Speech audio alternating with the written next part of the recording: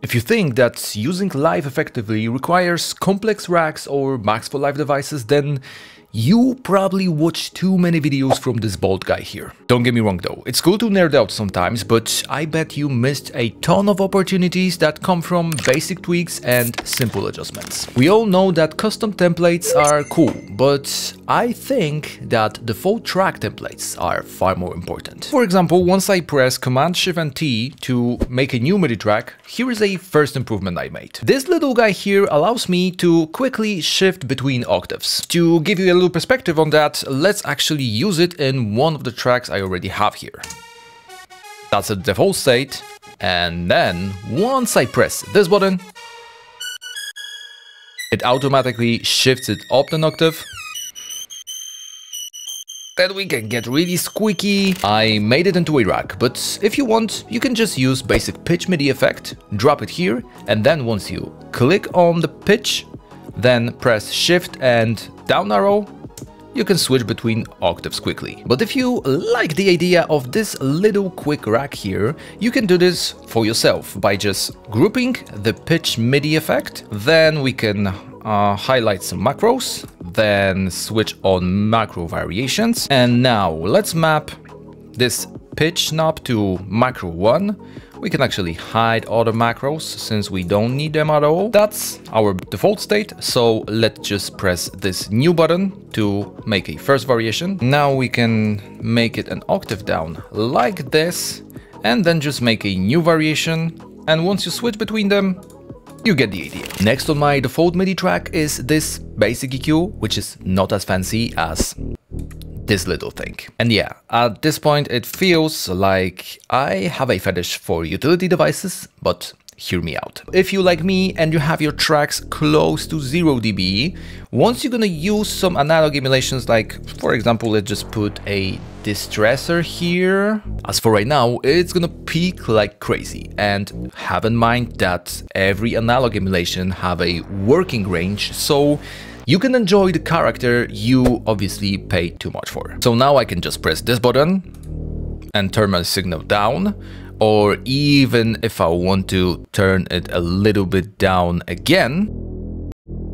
Now I have full control over the gain, and I can tweak all of those parameters inside this compressor. Okay, a quick little update I need to make about this particular topic. So yes, you can definitely use input inside your compressor, then make a signal quieter, then compress it and do all that stuff, and then drive the output up to gain match it. But if you have really hot signals coming into the compressor, sometimes it's really hard to do the gain matching thing. So that's why I made this rack to actually drive a quieter input, then you can play with input inside your compressor and then safely gain match it. Hope that makes sense. Back to the video. But it's not only for controlling gain. You can quickly pan left to the right, mute the signal, and then check mono, mid image, or check how bad your side image sounds. Which in this case is actually pretty okay. If that sounds like a useful device to you, I actually added it to my ultimate utility. So if you already made a donation, first, it means the world, and second, you should already have a update email with the link to download it. If you decided to get it for free, no harsh feelings, but you will need to download it again. But those tweaks and racks mean nothing without the final step. So if you already set your devices you want to have by default here, all you got to do is to go here to your MIDI track and then click this, Save as Default MIDI Track.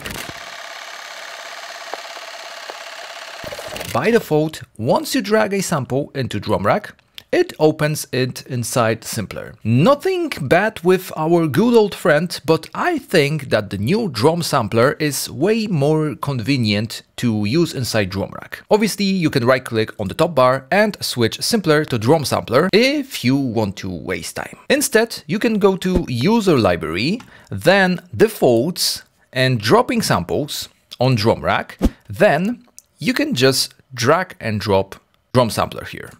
I already had a sampler for the purpose of presentation, so I will delete this here.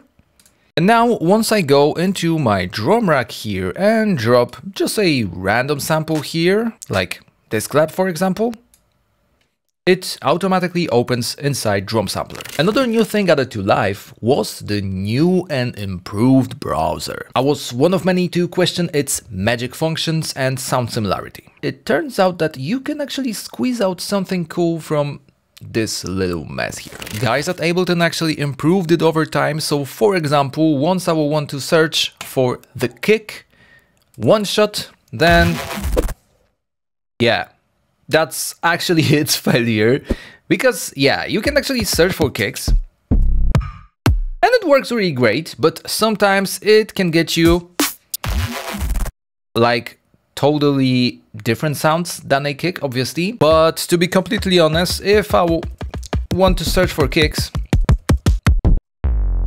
it's not that big of a difference than just scrolling through your sample library, which you obviously got only from trusted sources. A better use for the new improved browser here is to make your own categories to quickly search some things. And as you can see, I started to do something with kicks.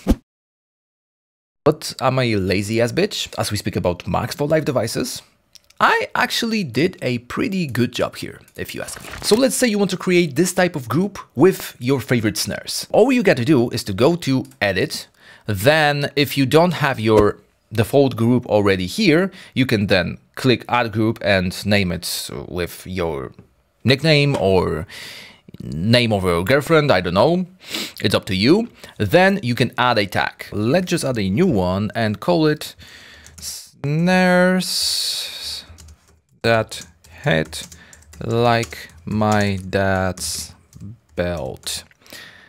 90s kids will get the reference. And now let's just quickly add a bunch of snares here. So let's just focus on one pack because once again, I'm lazy today. Let's say I really like this one. So just check it here. Then this one, okay, check it here. Now, it's not as simple and intuitive to have it here on your browser, but luckily Seed2Stage did a whole video about browser, so full credit goes to him. All you got to do is to go to All, or basically click Command and F, and then we're gonna search for tag. So let's put hashtag here and then snares. And you can already see that we have our newly created group here. So click it, we have 3 snares here. And now once I click this plus icon, it actually appears here. Cool thing is that you can actually change the name here and basically reorder just like you do with all your packs and devices here. Okay, but this one is super simple to do, yet totally underrated. So if you have any sort of analyzer, like for example this free TDR Prism, which is totally slept on, if you go to another track, for example, it disappears instantly. Whether you want to have it always on for the sole purpose of it, which is analyzing, or you just want to look like you know what you're doing on your Instagram videos, you don't need to get a second screen or buy crazy expensive hardware analyzers. All you get to do is to go to Live Settings here, then you need to go to the Plugins tab and then on-click Auto Hide Plugin Windows. And I always use this function to quickly check my kick and bass relationship with this super overpriced oscilloscope I decided to purchase. So now I can have it on here and then adjust the bass, obviously, which is the track that oscilloscope is on. But then I can go to my kick and then change some things, like for example, transpose it up and down. And I can still see how it affects the whole signal and the oscilloscope I have here. And listen, I'm not responsible for the damage that it can do if you decide to max out on open plugin windows, but feel free to let me know how many you managed to get. Also, let me know if there are any other hidden features you use daily and I totally missed them. If you learned something new and you are not subscribed, then press this goddamn button to not miss on any new videos about life, like for example this one.